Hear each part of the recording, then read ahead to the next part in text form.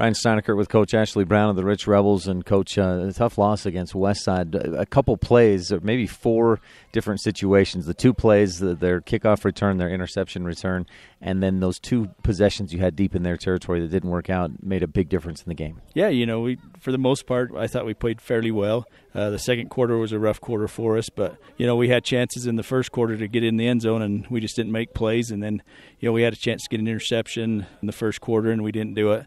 So we're just lacking making plays when the plays present themselves. Can you tell me more about those first 2 possessions you had deep in their territory and couldn't get anything going? We had a screen pass that, we should have been able to score on, and then we had the other one, we had somebody wide open in the end zone, and we just didn't catch it. And, those are things that you have to be able to do, and I think it would have turned the game around if we would have scored first. It would give us confidence and put Westside on their heels a little bit.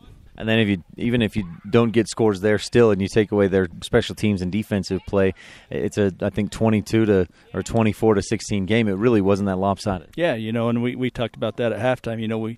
We finally got the momentum when we scored right before half, and then we turned around and let them score on a kick return before the half. And, and those are just things you can't do if you're playing a good team to beat them.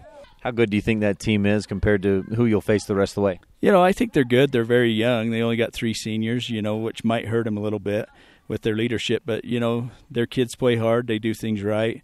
So, they would match up well with, like, the Duchesnes and Kanabs in our league. So, it was a good game for us, and, we just got to get better. They had a couple big running backs. Reminded me of Weston Paulson, the big kid from Duchesne.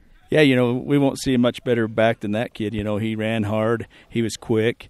He was strong, and that's what we're going to see in Duchesne's backs, and I'm sure Kanab will have kids similar to that.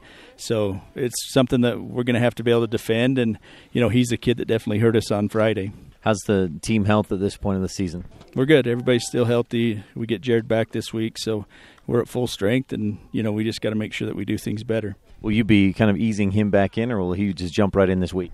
He'll be eased in a little bit on offense, and then defensively we'll see, where we need him, and if we need him somewhere, he might jump in right on defense. What do you know about the Monticello Buckaroos this year? Monticello got beat by Grand and by San Juan, which are both 2A schools, and then they beat Wayne pretty good. But, they're going to be similar to what they've been in the past. They're going to have a good running back, and their linebackers will be very good. So, we're going to have our hands full, and we got to make sure that we come ready to play.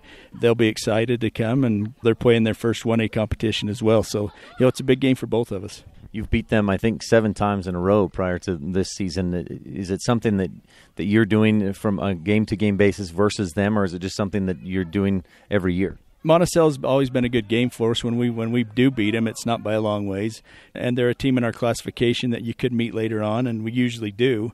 So, we just got to make sure that we're well prepared this week and that we come out ready to get after it.